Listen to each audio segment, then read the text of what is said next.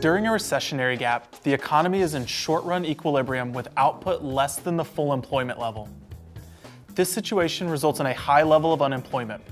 In this case, the goal of any policy intervention is to increase aggregate demand until the equilibrium output reaches full employment levels. In the event of a recessionary gap, an intervention in the economy called an expansionary monetary policy may be implemented through the central bank's actions with the goal of increasing economic growth. These actions can be used to increase aggregate demand and bring the economy back to full employment equilibrium by stimulating investment via interest rates. The Fed may initiate an expansionary monetary policy when economic growth is slowing or a recession has already begun. This policy can take several forms, but the Fed's preferred mode of operations is purchasing Treasury bills in an open market operation. The Fed also purchases Treasury notes, which are government debt securities with a maturity from 1 to 10 years, and Treasury bonds, which have a maturity greater than 10 years. As it pays for these securities, the Fed is introducing money into the economy, increasing the funds available for the recipient banks to lend to their customers. The increases in money for lending also decreases interest rates and eases the cost of lending throughout the banking system. Both effects stimulate investment by businesses. Through these open market operations, the Fed endeavors to lower the federal funds rate that banks charge each other for the overnight deposits they must leave with the Federal Reserve at the close of each business day. Banks with large reserves lend to banks that need extra funds to cover their overnight deposits. Banks charge one another the federal funds rate to make these loans.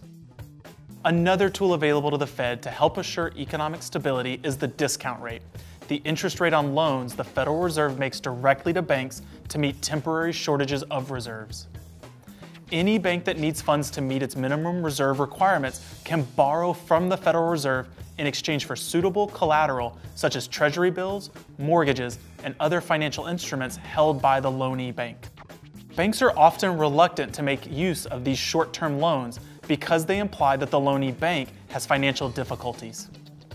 Nevertheless, a reduction in the rate of interest charged by the Federal Reserve to banks seeking these short-term loans is another instrument of expansionary policy. An additional tool the Fed can use in its expansionary monetary policy is to mandate a decrease in reserve requirements. A decrease means a commercial bank does not need to hold as much money in reserve and therefore has more money available to loan its customers. The increase in outstanding loans provides greater income and greater stability to the banks. The Fed has recently developed new methods of pursuing expansionary monetary policy, one of which being the policy of quantitative easing, in which a central bank uses money it creates electronically to purchase long-term securities in order to introduce more money into the economy. Whereas an open market policy attempts to decrease the interest rate, quantitative easing is primarily used when the interest rate is already close to zero. The goal of quantitative easing is to increase the number of loans, not decrease the interest rate.